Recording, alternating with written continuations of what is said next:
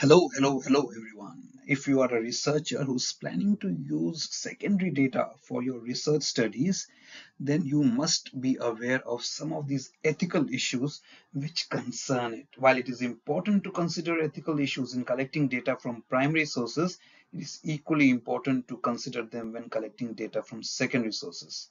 Some of the ethical considerations that you should be keeping in mind when collecting data from secondary sources are discussed in today's video. Let's get started.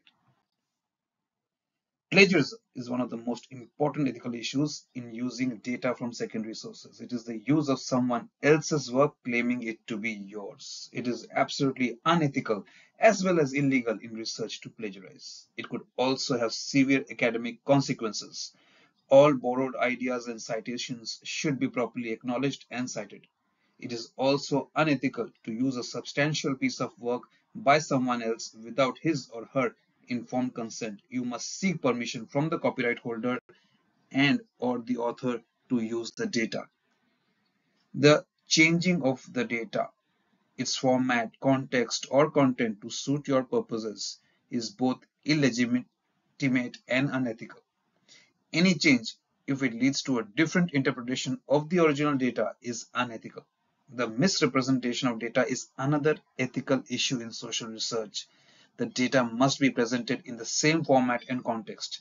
If these are changed, make sure they do not communicate a different presentation. You must take care to avoid disclosing data sources. Until expressed consent is given by the author or copyright holder, you must protect the identity of the participants, places, and institutions. Make sure you anonymize the identifying information by using pseudonyms. Disclosing the anonymity and confidentiality of the source without permission is also unethical.